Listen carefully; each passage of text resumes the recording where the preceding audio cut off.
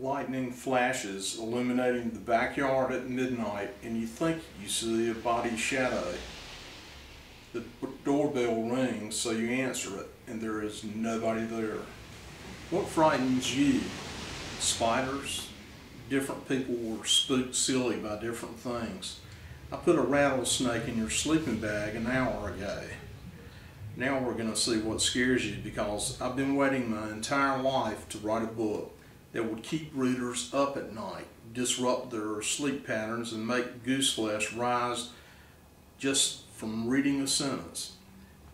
Keeping my little nightmarish stories on the PG rated side, I don't want to go overboard with obscene or graphic nature, but the result is hopefully going to make you jittery the next day, thinking things over, if you will. Reading ghost stories to two boys when I was a newspaper journalist, I would ask him what I'm asking you now. Do you want it not so scary or real scary? Real scary, the two boys would scream just before bedtime. Then, from a zero gravity threshold, the story would take place from scratch, with no script, no backstory, and absolutely nary a prior thought. Just off-the-cuff storytelling with a riveting ending. It was evident that my tale was getting a grip on their tender psyches, because the covers would tend to creep up on their necks, covering their noses, as their eyes peeked at me. I never mentioned the swimming pool of blood. They were too young for turning blind at midnight, or lungs full of asbestos, or straddling an electric fence. Once I tried to slip in a fish hook through my eyeball, but I was scolded for going too far.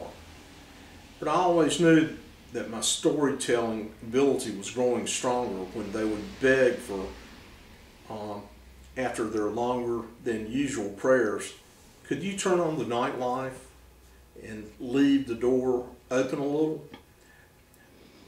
There are a lot of things that frighten me. As a journalist, I've seen bodies covered with blood.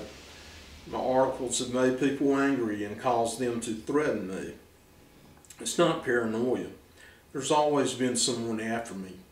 Someone calls you on the phone and saying nothing, only breathing.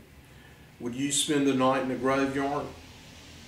The main thing that makes me bugged out of my mind is being on the first floor, looking at a window's curtains and seeing a silhouette outside lurking. I have a recurring nightmare about that, and the door opens as a specter enters, laughing that loud, cavernous echo of a devilish chortle. Blood scared me early on too. Snakes scare me. Quicksand scares me, frightens me.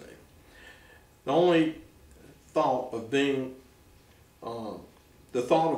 secretly poisoned sends me up the wall.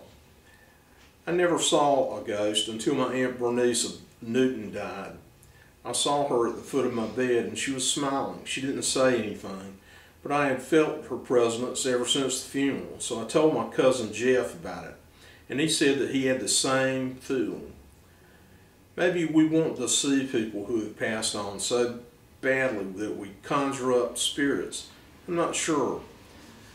But whether it was a dream or not, one of my later stories cemented in my mind that there are ghost and haunted houses.